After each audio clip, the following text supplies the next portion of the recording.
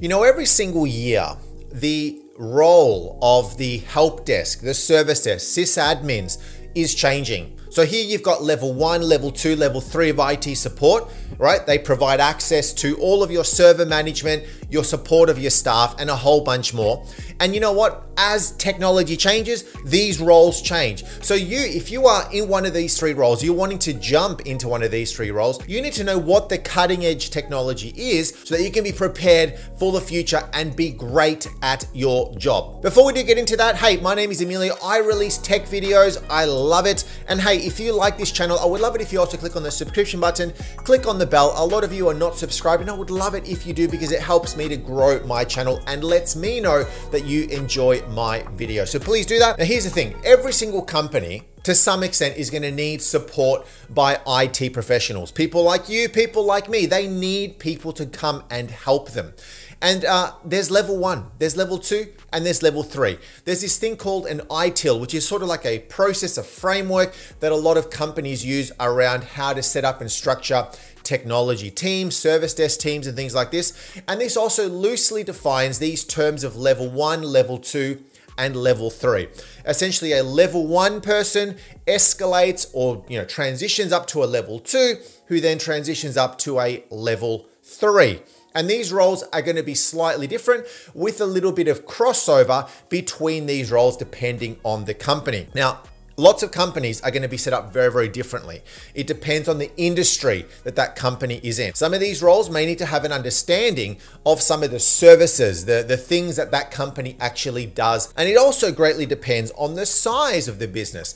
Is it a small? Is it a medium? Is it a large business? This is going to be very, very dependent on what this level 1, level 2, level 3 actually looks like. Now, this is what I've commonly found over the years, having worked in lots of different companies of lots of different sizes. Like I myself went through the level 1, level 2, level 3, then moved myself into different roles. So I've seen a lot of crossover between these roles depending really on the company itself. A smaller company, for the most part, may only have 1, maybe a couple, maybe only 3 or 4 IT people working inside of the business. And they're going to do a lot more sometimes than some of the bigger companies that may have more specialized roles. So for example, a small company, now let's give you the example. They have 1 IT person.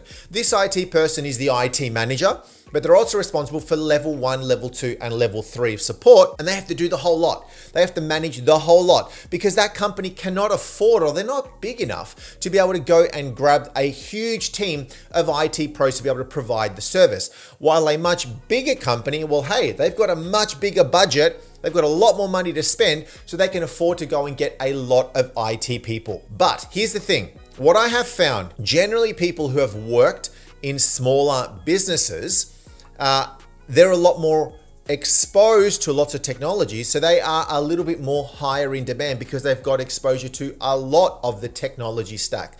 While sometimes you can get what's called boxed in. You can get boxed into your specific niche when you are working in a bigger company. Like if you're working in a bigger company and you are just the systems administrator for storage. All you do is storage engineering. You're working on SAN and NAS devices, and that's all you do.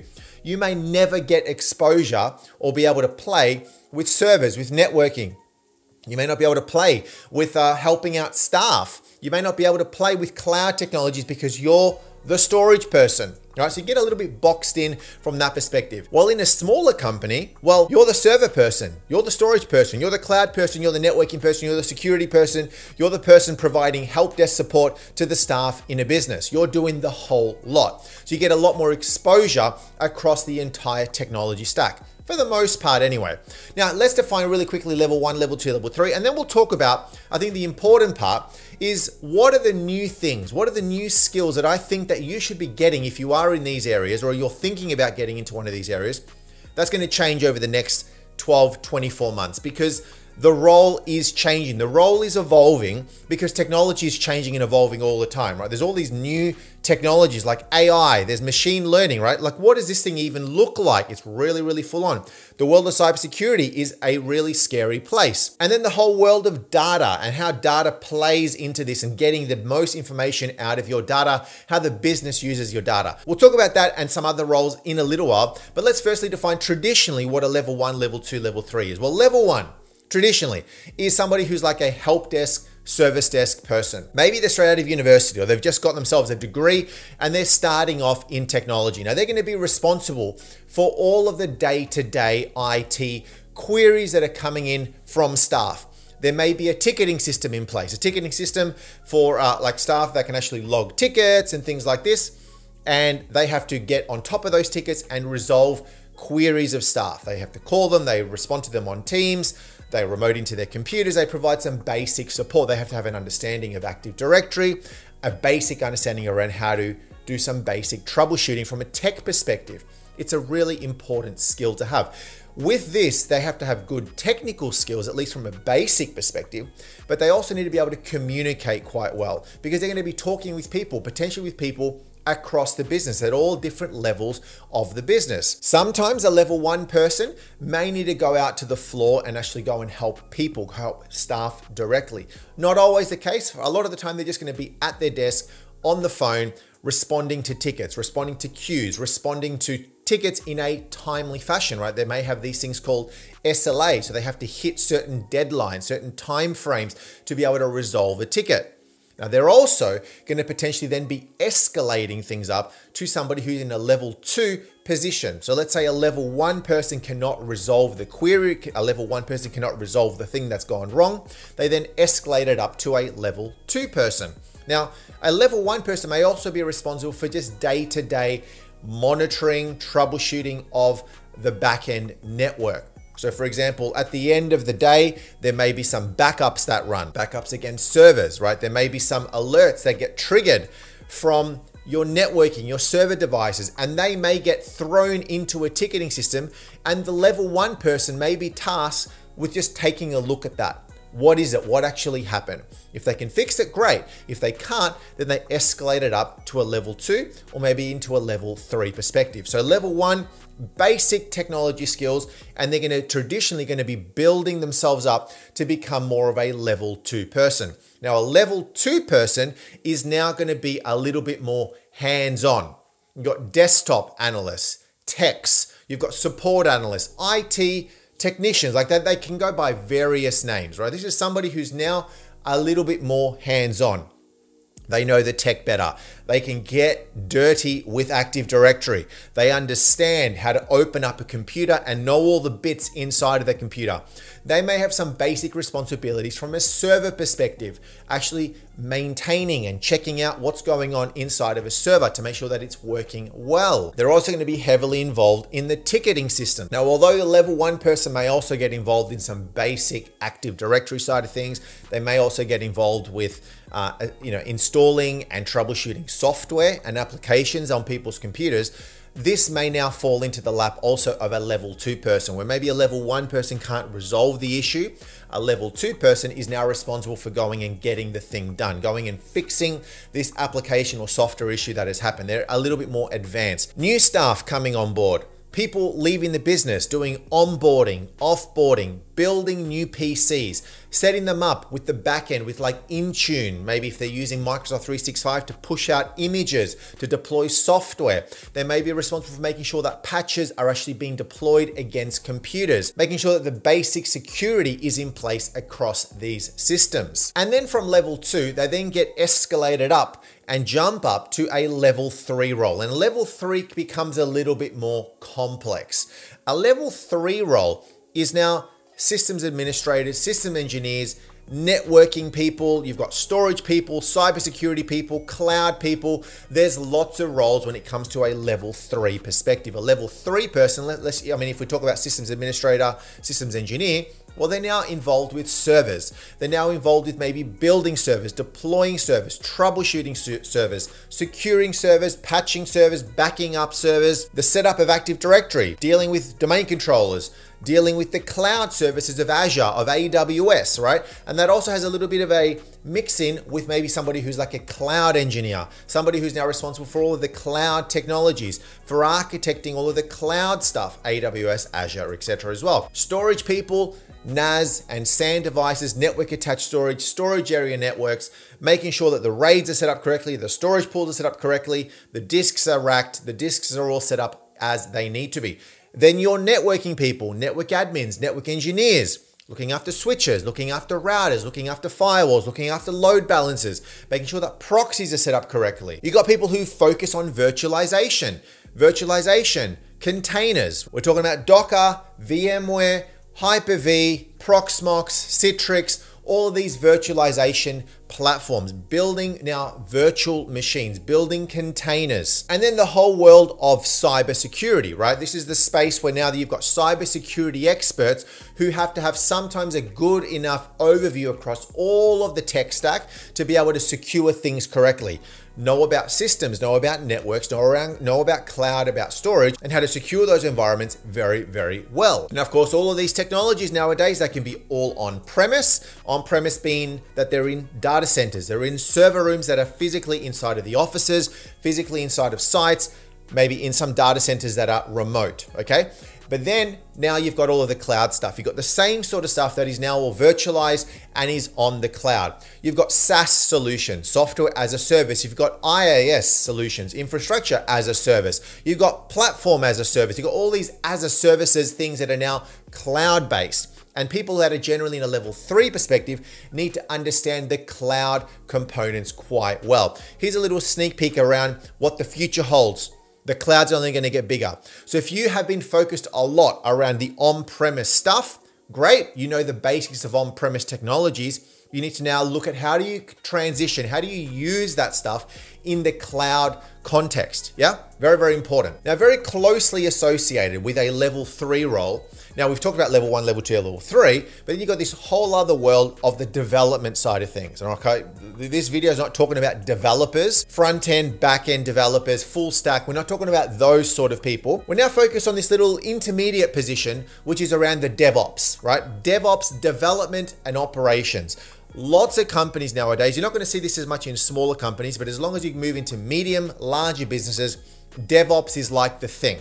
And DevOps is the thing that if you don't know enough about DevOps, get to know a little bit more about DevOps. And DevOps is really a group of individuals, or at least it's a framework, we should say, around how to have developers and operations people. Now, when I say operations people here, I'm talking about people who are day-to-day, BAU, level 3 techs, engineers, admins, yeah? They're doing the day-to-day stuff. They're the operations people.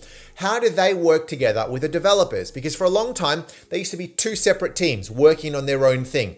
How can we now make them work together better? So there's a little bit of a cycle taking place where a developer does their thing, the operations people are doing their thing, checking things, and it's a continuous little movement between developers and operations. And if you throw into the mix there, security is how can DevSecOps, development, security, operations, work together in this cycle to get the most out of the solution, right? So this is very, very important. So this is where we've got now DevOps engineers or DevSecOps engineers that have experience on the development side of things, but also have an experience on the systems admin, system engineer, network engineer side of things as well. And this is one thing that's only going to continue to grow. And what I've found is having worked with lots of sysadmins throughout my years, through a lot of networking people, they don't understand the development world. A lot of companies nowadays are looking for people who can sort of slot into this little DevSecOps container where they have exposure to both sides of things. And they're going to be very, very popular, very, very sought after. So get to understand that area a little bit better. So apart from this, there are a few other things that are growing, right? Things that are going to get bigger and bigger and bigger. The world of AI, the world of machine learning. This is taking off. Okay, this is going to change the way that we work as technology professionals. A lot of the day-to-day stuff that maybe sometimes a level 1 person was doing, providing basic IT support for staff, AI can do that. AI can provide the answers to staff nowadays. I can't log into my computer. AI tells you how to log into your computer, perform some basic troubleshooting.